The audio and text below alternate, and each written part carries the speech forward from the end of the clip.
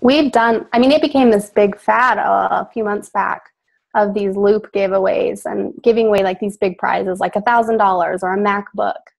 And they'd get all these brands to come in and buy into this. And we'd done a couple because you got so many followers. Like right off the bat, it was like 3,000 followers. I mean, who doesn't want cash or a MacBook?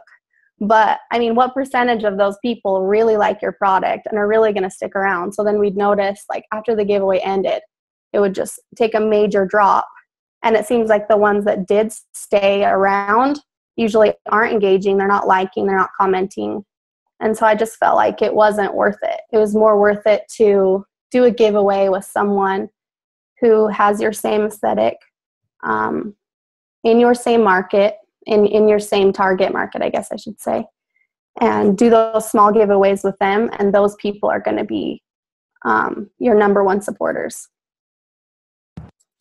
All right, so sorry, I just wanted, you're talking about running a giveaway and making sure that you're only getting the opt-ins, the followers that are going to be interested in ultimately being a customer. These guys are, you know, in your target market. They're potential customers at this point. They're leads for you. How do you make sure that you are reaching only that, you know, those hot leads? Well, I used to kind of ask, like, where do you start? And I think obviously most importantly is you have to know your target market. So you find those people, what your style is, whether it's like hipster or people who, like, we do kids clothes. So ours is like super classic, like heirloom, and it's high end. So we look for people who are wearing those things, who are these big bloggers and influencers that are wearing these kinds of clothes.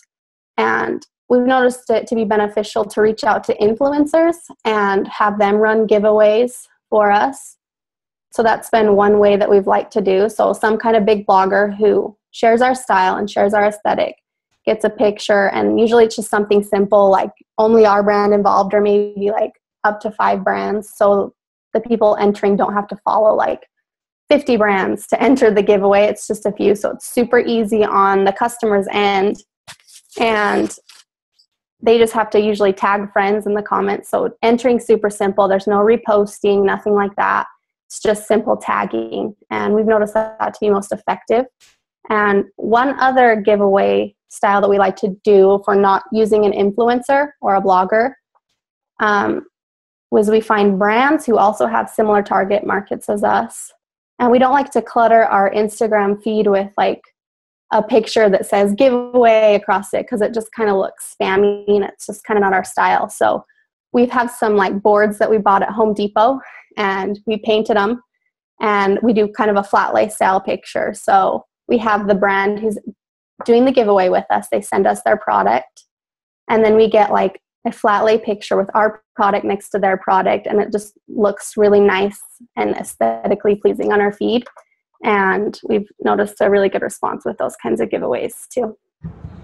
All right. Now, there's a few things there I wanted to ask you about, but you said that getting people to just tag themselves in, or even tag in their friends into the post is the most effective. Can you go into why and how that works?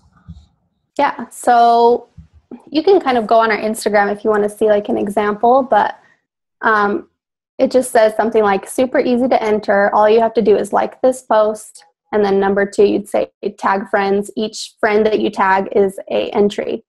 And so the more friends you tag, the more entries you get. And then I think that makes the engagement on the post super high. So more people are seeing it in their explore page, and it just kind of becomes a bigger deal, especially if it's like a pretty big blogger doing it. Yeah, I think that helps. All right. So when you're saying it's a big blogger doing it, is this happening on your account or and the blogger's account? And how's that working?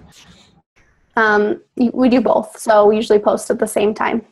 So have the blogger we'll like pick a time of day. Sometimes you can even stagger it, so you can hit audience at night, audience in the morning. It just kind of is preference.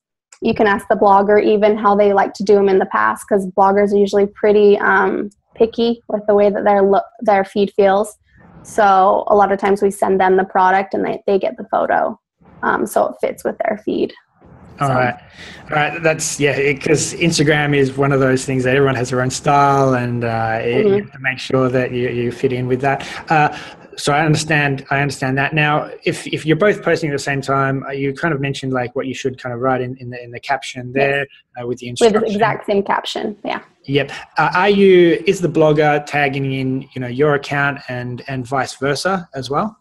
Yes. Sorry, I forgot that part. So where it says how to enter, I guess number 1 would be follow. It would say the blogger and follow the brand. So Finn and Vince. And then number 2 would be like this post. Number 3 is tag your friends.